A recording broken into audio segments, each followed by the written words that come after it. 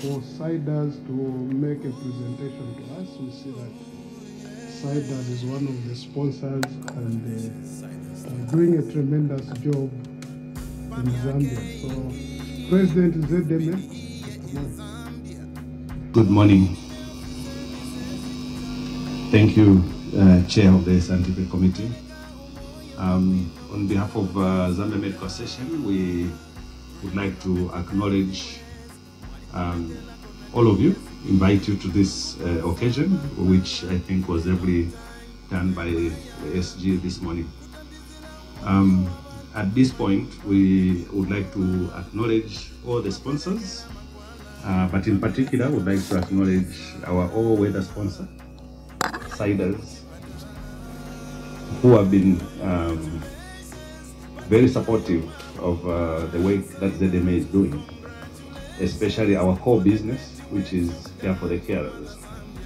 At the height of COVID, we received a lot of support from everyone, but CIDRZ went a step further and donated kits, test kits that we were able to distribute to all our chapters, and they were a life-saving intervention.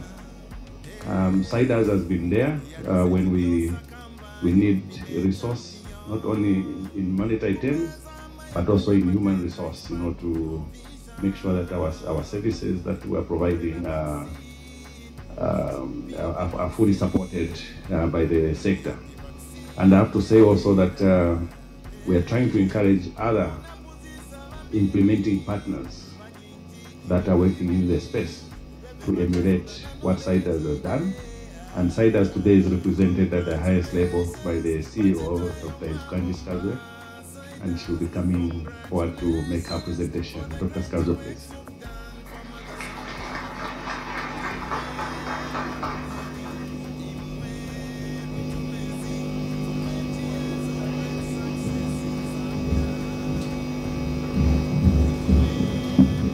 Thank you, Crispin, for that really warm introduction. I'd like to thank the executive of ZMA for the privilege to be here and allow me to wear my marketing hat as the Chief Marketing Officer for CIDRZ. I also want to apologize to you, Chair, that I don't have a scientific paper, but my team is here and we will present some of our research. So I will talk to you about the Center for Infectious Disease Research in Zambia. A lot of my peers and those older than me in this room and joining in virtually have passed through CIDRZ and know CIDRZ pretty well. They have contributed to the growth of CIDRZ and the achievements that we have. So we're an independent local NGO and have been in existence since 2001.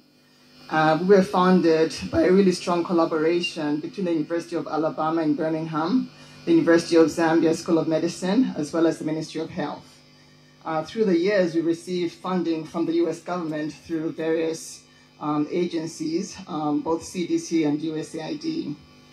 In 2011 to 2013 was really a period of transition for us from being a field office to actually being a local entity, and we registered here in Zambia.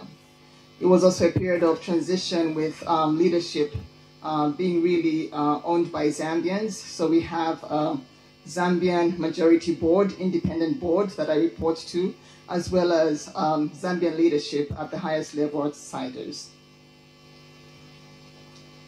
Our vision is a Zambia and a region in which all people have access to quality healthcare and enjoy the best possible health. And part of this vision is why we're able to partner with ZMA at a time of critical need last year. Our mission is to improve access to quality healthcare through innovative capacity development, exceptional implementation science and research, and ensuring that we're able to have impactful and sustainable public health programs. I think we've been able to demonstrate that over the last 20 years.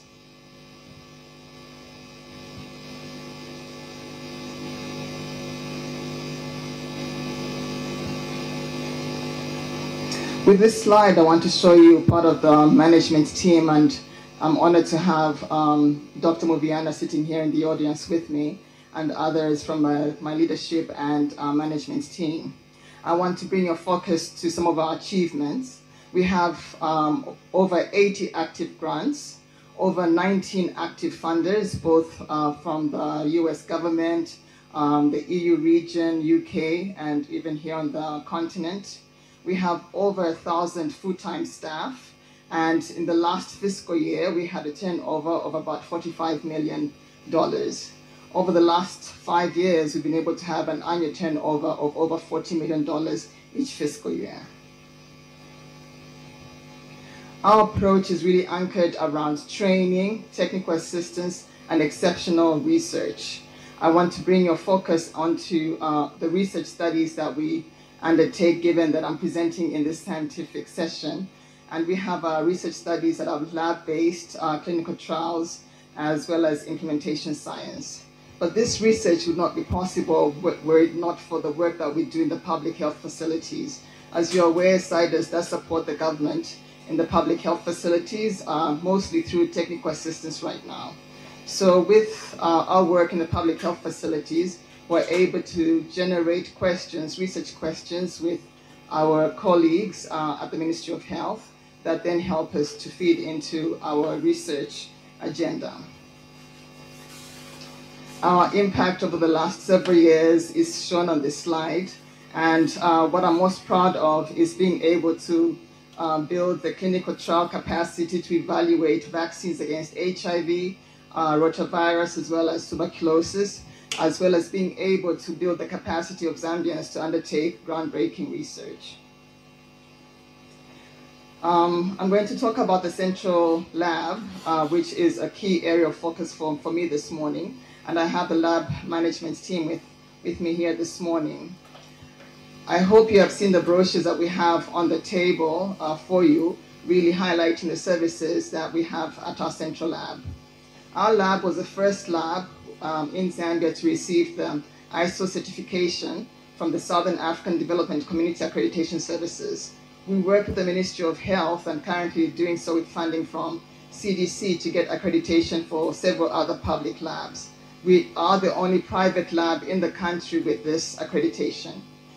In addition to this accreditation, we do have other audits that happen from the NIH, the National Institutes of Health, to ensure that we're able to undertake quality services. We do have state-of-the-art instruments that are backed by a large solar plant.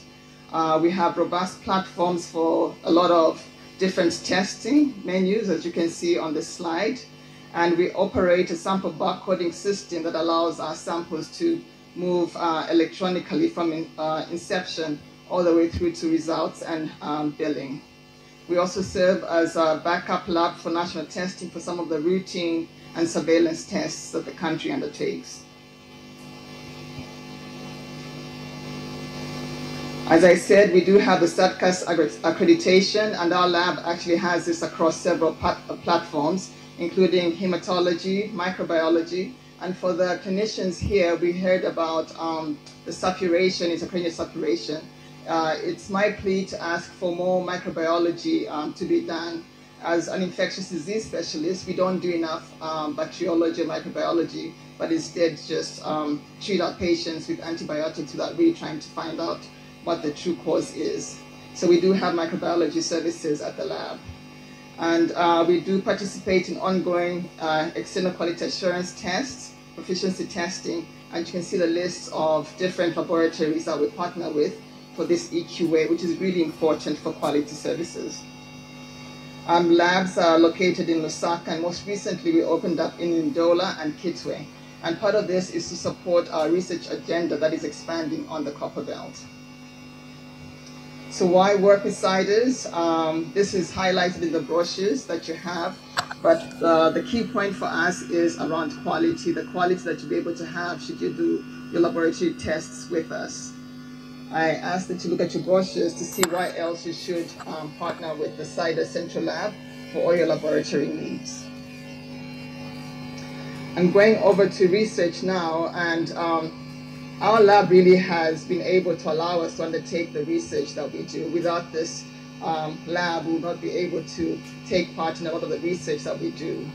And what we envision for CIDRZ is being a center for clinical and human infection challenge trials in Sub-Saharan Africa. We opened up the first human challenge trial in 2020. This is the second year that we're running, and this is in children. We're also looking to be the biomedical research hub for the region, and then extend the scope of studies that are aligned more with the broader public health program here in Zambia. And again, wearing my marketing hat, we're looking out for basic scientists, looking out for pathologists and clinical scientists, so that if there are any individuals in this audience or others that may be interested in this, please do get in touch with me so that we can see how we can partner together. We look to continue to provide hands-on mentorship and training both in basic and clinical research, as well as support postgraduate studies. And more importantly, we're looking to generate more indigenous investigator-led research. So being able to ask the research questions ourselves and lead that research. For more information, especially for our laboratory services, you have the contact numbers here. There are CIDRZ team members with the clinical research that will be willing to give you more information should you need it. I'd like to acknowledge the Ministry of Health, the Government of the Republic of Zambia, and all the different line ministries that we partner with, as well as the numerous collaborators and funders that are listed on this last slide. Thank you so much.